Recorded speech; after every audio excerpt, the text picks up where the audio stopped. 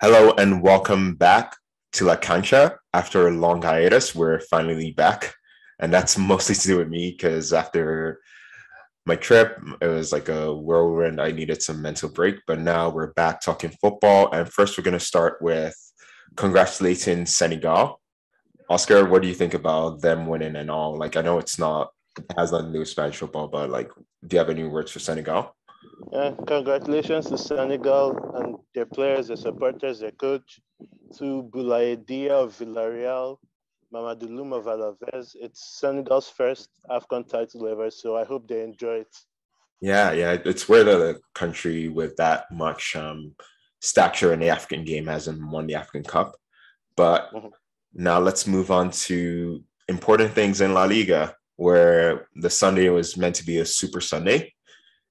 The best game of the weekend certainly lived up to the billing in Barcelona Atletico, and I'm sure you yourself as a Barca fan, you were delighted with the way they played, with how the game went. I'm sure after 50 minutes, you must have been in ecstasy, right? Yeah, it was. I was smiling from ear to ear. I haven't smiled like this since last season's Copa del Rey final. It was a great performance from us, but we also have to agree that Athletic, the way they played the part in it because they were not good at all. Yeah, but let's talk about Barca like first, because like a lot of the talk about Barcelona this season has been very negative. It's been like not playing well. Can they or when they enter the top four? Is this the end of an era? And it's like with all these discussions and the performance they had last before the international break against Alaves, losing in the cup, you suspect that okay, they play against Atletico, and it's not a good Atletico, but maybe they might get the upcomings, but like they lived up to the occasion even despite a poor start. Yeah, even the start to the game was quite good. Even though Atleti took us by surprise, the reaction and the attitude from the players was really good. I was very impressed with how the players understood what Xavi asked them to do, how they linked up with each other, and it was a real improvement from what we've seen in recent weeks, and hopefully we can build on it. And the transfer seemed to have made a difference. It seems like a different team from Barcelona. Early on in the season, like I said, I would have been surprised if Barcelona beats Atleti or Real Madrid this season, and I was very surprised today, obviously.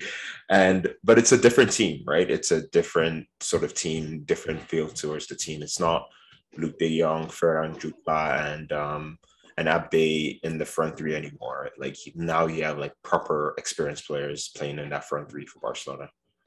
Yeah, exactly. If you look at the first game against Atletico, we only had Depay up front and an unfit Ansu Fati on the bench. Today, you look at the bench and what's to come from injury, and there's suddenly lots of options. So it feels like a completely different team after the window. And does that give Barcelona hope for more than just the top four this season? They're out of Champions League, obviously, but they're still in the Europa League. There's some decent teams in the Europa League. How far do you see them going on in that?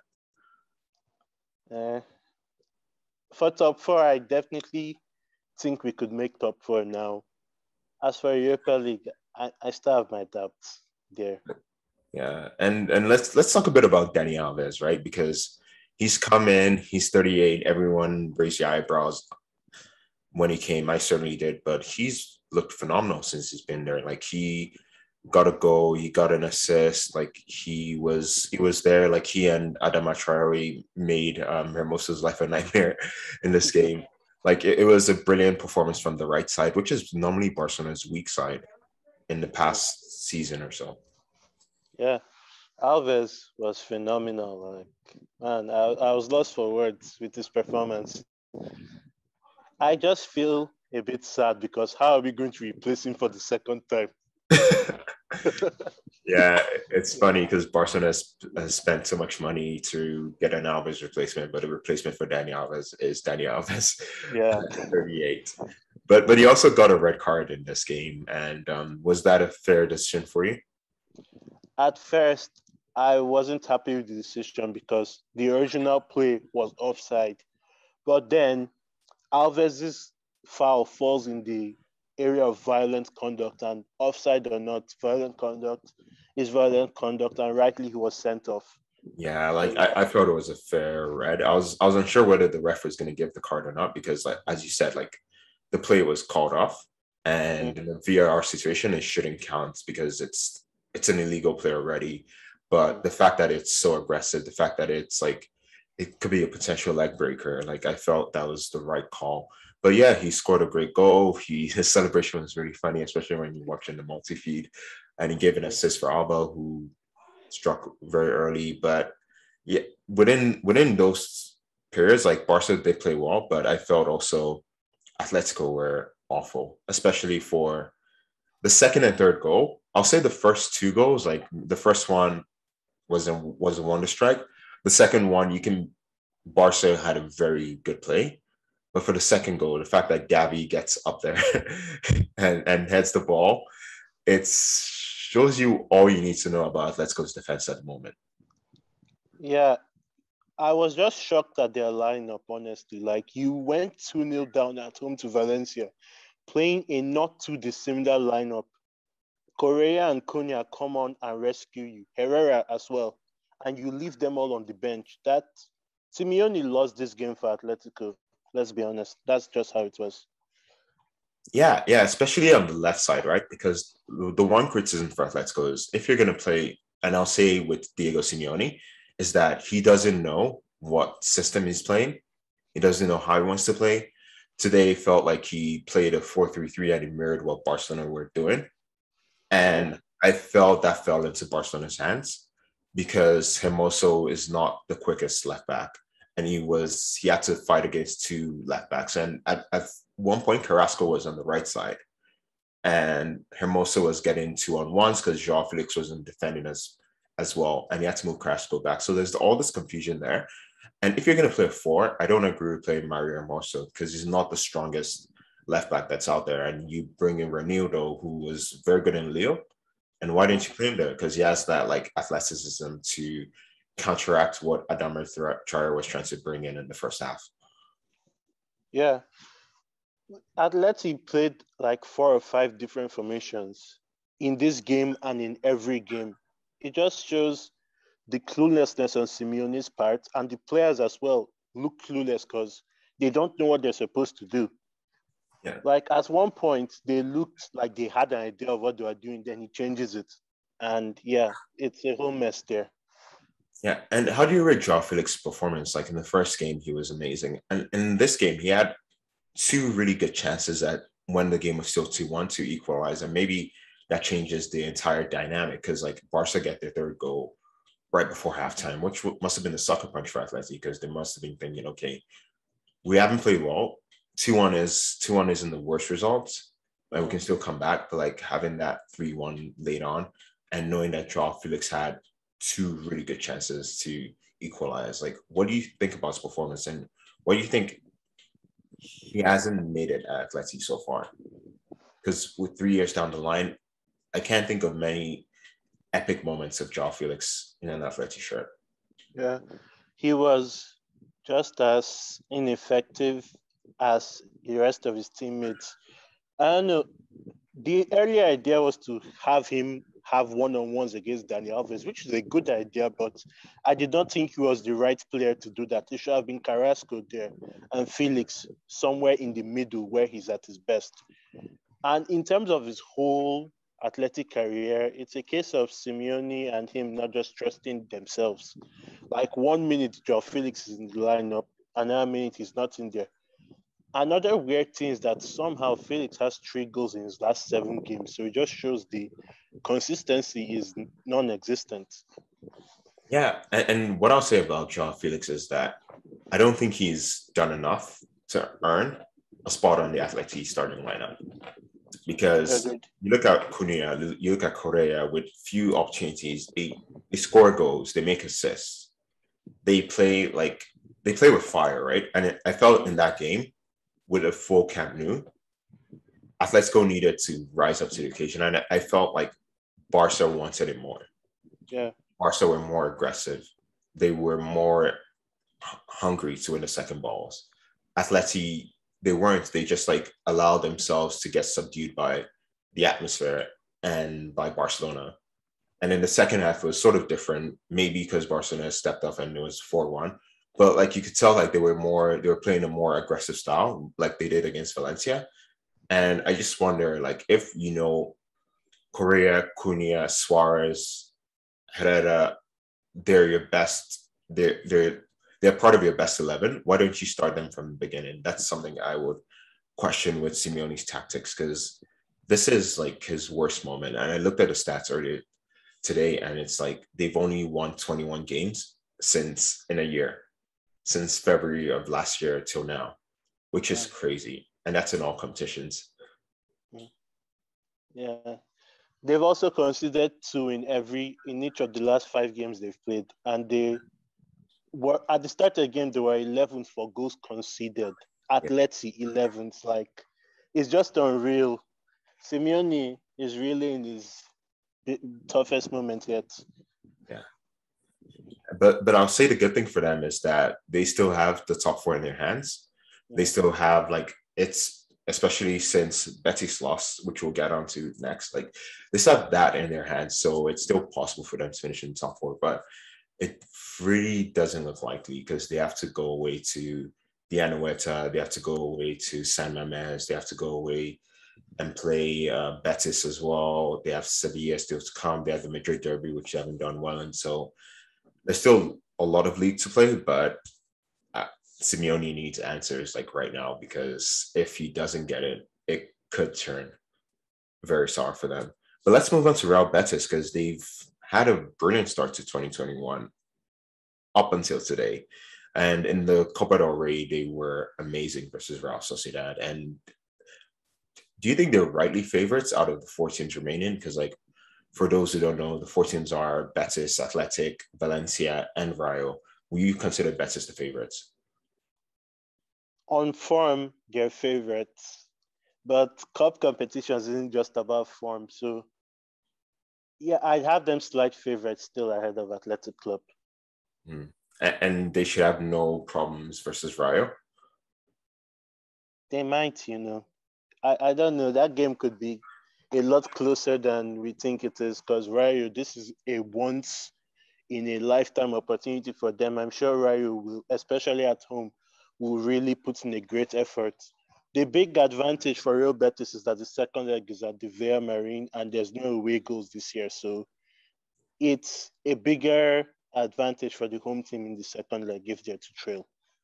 Yeah, but in the Villa Marine and La Liga, they've not been great this year. They lost to Celta early in the year. Today they lost against Villarreal, and Pau getting a wonderful header, and Etienne Capoe's goal was Mamma Mia. That's what is being called now.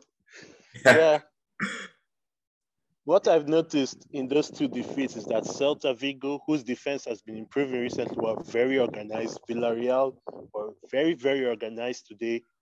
Really only had like the only save I can remember making was like a straight shot from outside the box and an offside shot. Otherwise, Villarreal are very organized. Real Betis, for all their magic, couldn't find an answer today.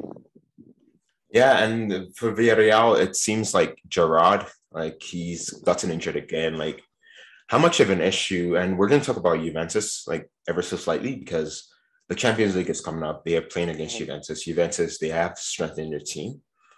And how much of an issue will that be for Villarreal having Gerard's constant injury problems? Because that's been a theme throughout the season. Whenever he plays and he's there, they do well. When he's not there, they struggle. Today he wasn't there and they did well. But how much of that do you feel that would affect them, their chances of getting into the top 4, first of all, and in the game against Juventus? Yeah, Gerard is a big miss, but I feel depending on who else is missing, they might not miss him so much because before he went to AFCON, Boulaye Dia was excellent. Danjuma has been excellent. So I feel even without Gerard missing, they have a good amount of options depending on who else is there.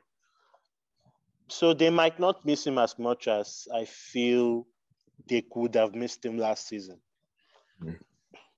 Yeah. And let's move on to the other struggling Seville team, struggling in quotation marks, Sevilla. And they played against Osasuna. They had a chance to close the gap to 1 point. And it feels like Sevilla, they feel like a Roman tragedy where it's like they're so close, but things keep happening problems keep happening that need to solve because the lineup comes out and you're thinking, okay, Montiel's starting to right back, Ocampos is there, Martial is there, and Azri's there. It's going to be a very good attacking display for Sevilla, but like Ocampos gets in the warm up, Montiel gets injured with 5 minutes to go, and it was a tough game for Sevilla. Like I don't think in the first half, I feel they were lucky to still be level. They improved in the second half, especially when Corona was playing in a more offensive position. But at the end of the day, they dropped points again. Rakitic had that penalty at the end, last minute, but Sergio Herrera was there. And what do we think about Sevilla? Because they seem so close to this title in terms of charm, but yet it feels like the sensations aren't there. I don't know what to think of Sevilla anymore, to be honest. I saw a tweet just a few minutes before we did this that Lopetegui is the reason Sevilla are so close to Real Madrid. But in a way, he's also a reason why they won't get any closer because a lot of people feel Lopetegui should release the handbrake a little bit. Yeah. I don't really know how much more he could release it, but definitely the thing is Sevilla are not the team we normally expect to challenge. So I feel like whatever they get this season should be treated as a success. That's just how I see it. The unlucky moments, they can't be helped when you're so unlucky like that. Yeah, and also I feel Sevilla, whenever they don't have Fernando, Koundé, and Diego Carlos all playing, they're a much more cautious team. And I'll say in recent weeks they've not had their full component, especially those three. Because if those three are on the team, they're much more adventurous than they usually are when those three aren't, because like they're much more concerned about the defense today. But one criticism I will give Lopetegui is the way he ended the game with that like desperation, like in terms of the way they attacked. Mm-hmm. I wonder why he can't start games like that. He can't start games with like an offensive formation and just continue, and especially against like the smaller teams in quotation marks in the league. Mm-hmm. But the injuries don't help him at all. Yeah. They don't help at all, and that's like been their problem. But yeah. I think when everyone is fully fit, the three you mentioned, Fernando, Koundé, and Carlos, really like free up the rest of the team to do what they do in attack. Yeah. So if Sevilla don't get any bad injuries between now and the end of the season, I can still them giving Real Madrid a run for their money still, provided no one important gets really injured. Otherwise, if they keep getting unlucky, second might just be it for them.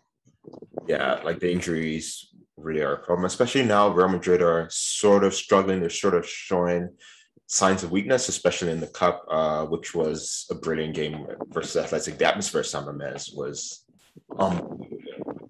And Real Madrid got knocked out of the Cup.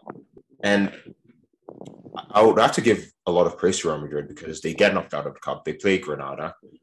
It seems like the game's not going well. The first half was awful from them.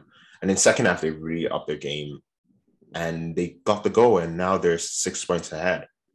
Like, how would you sum up Real Madrid's last few weeks from dropping points against Elche to the Cup elimination to now where they scrape a win against the 16th place team?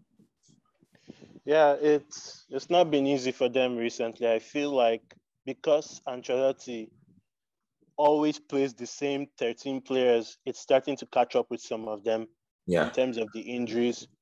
But the thing is, champions, they make do with what they have. And today, without Vinicius, Benzema, Casemiro, Mendy, they did make do with what they had. A great goal by Asensio. And yeah, that's what champions are made of. Potential champions anyway. And Maximiano, Oh, you think? In terms of the Cup, if you keep playing the same players all the time, at one point, You're always going to have games where it looks as if you can't even do much. And do you think Ancelotti is wrong in his treatment of Hazard and Bale? I lean towards no more, but because I believe that the players should show more in training that desire that they want to play. I also feel like at the same time, like just like use your squad better. Like against Athletic, I feel he should not have started Vinicius and Rodriguez, who just played for Brazil 48 hours ahead. He should have trusted Hazard or Isco or someone else.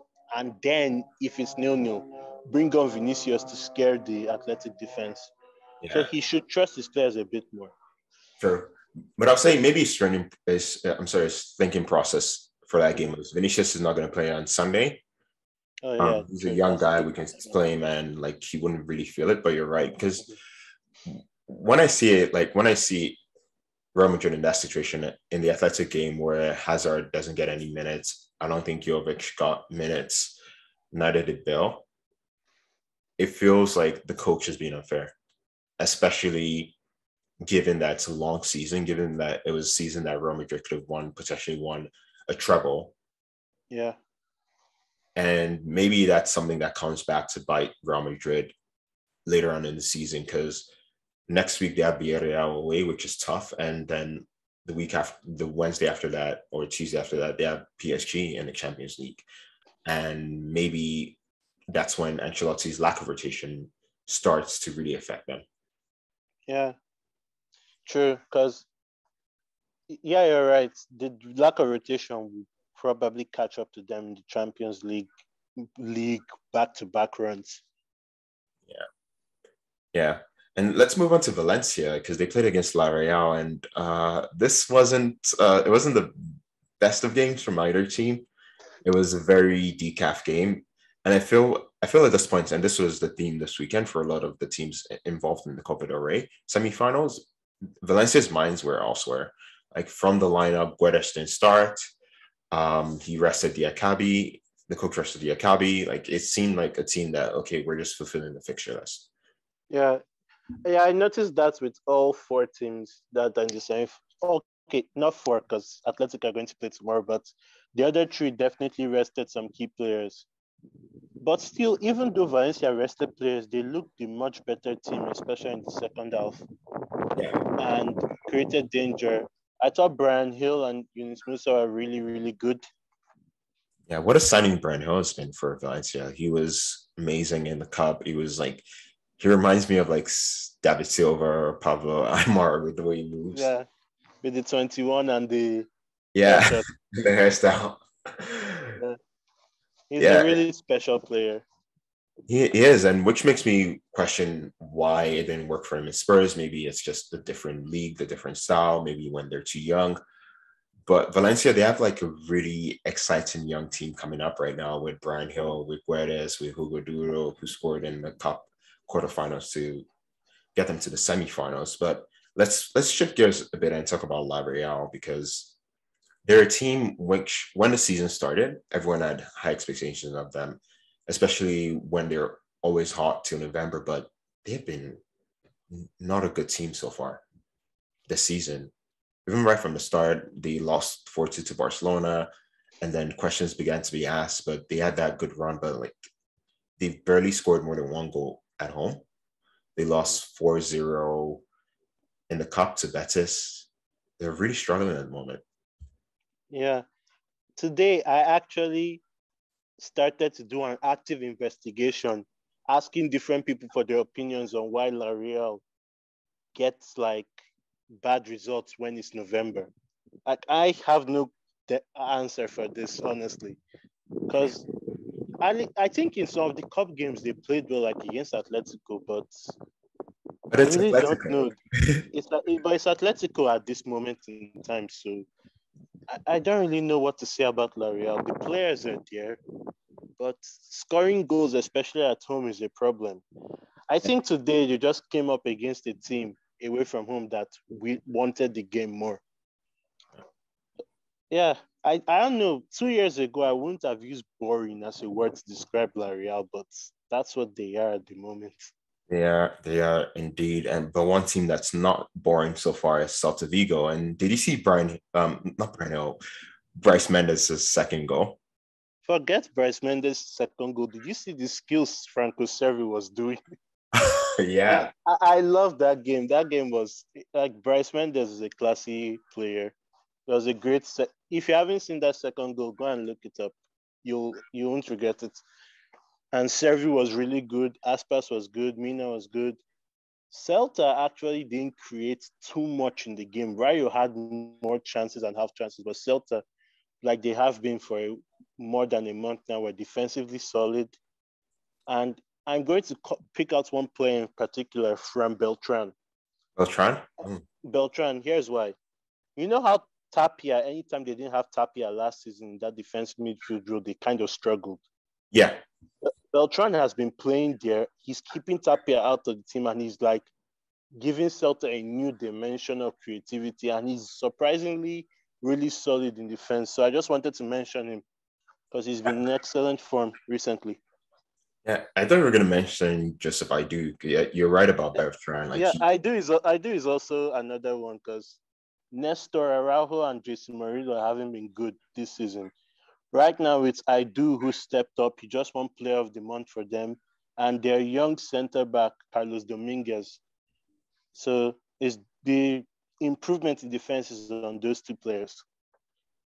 yeah, and that's something Celta Vigo you could always question that about them, that they have a soft center, they're very soft in defense. But in the past few weeks they've been quite good. Even in the Sevilla game where they lost 2 goals late on, it was Sevilla playing the Alta Scout at that point, and like Sevilla is a much better team than Celta are. Yeah, But like, defensively, they've been more solid, they've been more reliable, and that's sort of helped them in this game. And I also think Rayo in this game, the lineup was like, we're just going to fulfill the fixture list. yeah, exactly. We're just going to but like you said, they still had like good chances, but it's a once in a lifetime opportunity for them. So like they should go for it. They should Yeah, go for it because you never know when they'll be in this position again. Saying that, we might have said that about Atletico Bilbao, and they've been in it for 3 seasons in a row. yeah, But like with Rayo, they're a much smaller team. Like they're having a tremendous season. Like it's a fun place to go to, and I hope they can make it, or they can make things interesting and win in Vallecas. But we'll see about that. yeah. Yeah, I do want to say that Rayo, their league form has kind of been off recently. They should, as a warning, they should look at Levante from last season. Levante got to the cup semi-final. They didn't make it, and after that, it's been horrible. So I yeah, just want Rayo to like not keep their foot on the gas for the rest of the season. yeah. Certainly with Raiola, hopefully they would. But let's transition to Levante. Like you mentioned, like they've been a nightmare, a nightmare this season, and it was a complete contrast with Getafe, because ever since Kike Sanchez Flores came in, we had our doubts about him, but Yeah, Getafe have been playing some brilliant stuff so far. And as you yeah, now, he's on drugs. yeah. The guy Arsenal has nine. I don't know. He scored a lot recently. 9 in 12. Yeah, 9 in 12. The guy, Kike Sanchez Flores, and his magical beard have unlocked a new player there. And Getafe are really nice to watch. They have, by beating Levante, who's a direct relegation rival, they've cut Levante adrift even more than they already were. And they've won, and they're now like safe enough. And I feel like for Levante, once they know they're safe, they should start building for next season with QSF.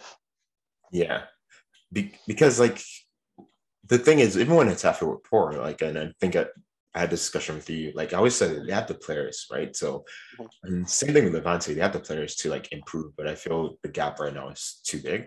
But with Getafe, they always have the players, and it's nice to see NSU now look like a mini four-line region or something, scoring Yeah, goals all over the place. And they brought in like some really strong reinforcements over the winter break. Boya yeah, Mayer exactly. out. Mm-hmm. Your favorite player, Villar, was also there. Villar, yeah, Villar. Oscar Rodriguez is also there too. And those three alone really strengthened the team. They brought in someone else, but for some reason I can't really remember the name now. Yeah, yeah. No, it doesn't ring a bell. But like also the change of formation as well, because they've gone through to more of a three at the back, which is really solid by them, and they play like the Tafe of Borderlass, but possibly slightly more exciting, slightly more offensive than Borderlass's team were. So it's like Yeah, it's decent on the eye. yeah. Yeah, but this week was a poor week for those in the bottom three. We're gonna start with Elche versus Alaves. Peremilla gets an embrace there. Elche have been in good form since they got Francisco. Yeah. Peremilia is another striker on drugs right now. Actually, he's so good that the reporters after the game asked him if he thinks he could go to the World Cup. Like, that's how good this guy is right now. He's like, World Cup, me? But yeah, he's been like Boya has been good for Elche, but Peremilia has stepped up. They both have 7 goals in the league, I think. Yeah. Yeah, And he's one of those players that play with heart more than like I'm not sure whether he plays to his skill level is like possibly will perform, but like plays with such heart whenever he plays. Like you like when nice things happen to him. Yeah. I think the important thing for Elche and Getafe we've just discussed, and Mallorca, who we'll talk about later, is that the wins came against direct rivals, and they've cut them adrift right now. Yeah. The bottom three, it's like we might not even have a relegation race at this point. No, it doesn't look like it. But like, what's went wrong with Alaves and with Cadiz this season? Alaves, I think, is simply a lack of. They don't have that quality they had last season. Like right now, the dependence on Hosselu for goals is crazy. He has about 70% of the goals they've scored so far. Yeah. I thought that Mendeleev, he's a good coach. He'd come in and galvanize the squad, but nothing has really happened. For Cadiz, I still think Cadiz might be okay because they reinforced their squad well enough. Yeah. One of their signings, Alcaraz, scored a beauty yesterday. And they've got Lucas Perez, who Alaves could really use right now. Yeah. Yeah, they've certainly gotten a stronger squad, but that defeat to Mallorca must have really hurt. It's like Mallorca getting Maruqui from Lazio, he scored the winner. And yeah, because like the gap is now 5 points between them. And so you just wonder, but the thing is 5 points at this stage, like with the top of the table, those points are like very small with 16 games to go in the league. There's still many games to play, but I'll say out of the 3 that are down there, I think Cadiz is the only team that I can see making it out. But I'll say it's definitely a race between Mallorca, Cadiz, Alaves for the 2 that will go to the second division. What do you think? Yeah, I feel the same way. I don't see anyone else really dropping in along them. But I'll also say the gap between Cadiz and Mallorca is also crucial because Mallorca have the head-to-head advantage. So that's like 6 points, actually. Yeah, and I believe Mallorca have played a game less or something. Yeah, too. Mallorca have played a game less as well.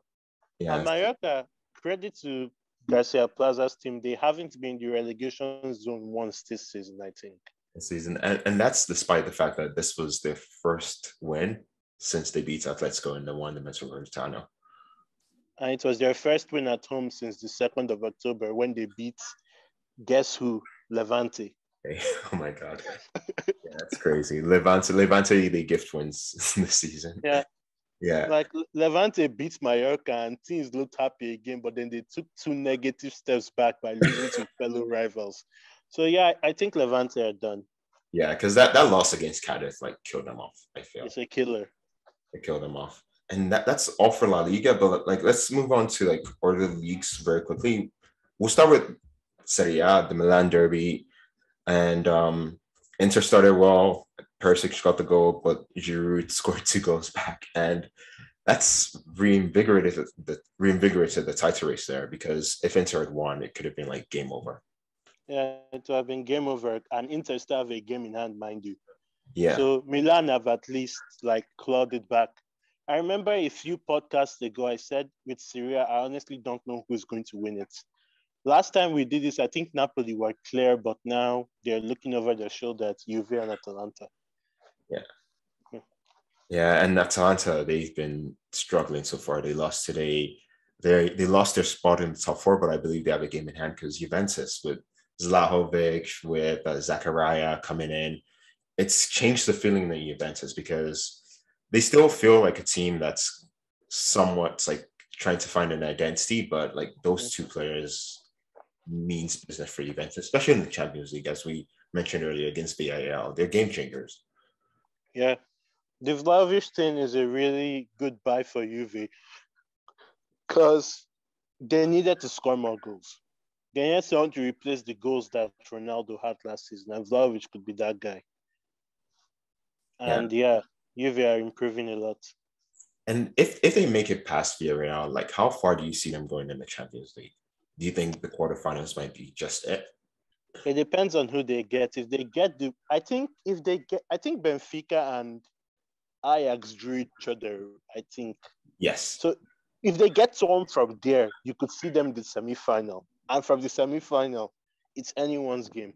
Yeah. Or Atleti or Manchester United, who seem to be struggling so far this season. And Manchester United, they got knocked out of the FA Cup at home to Middlesbrough, which was surprising.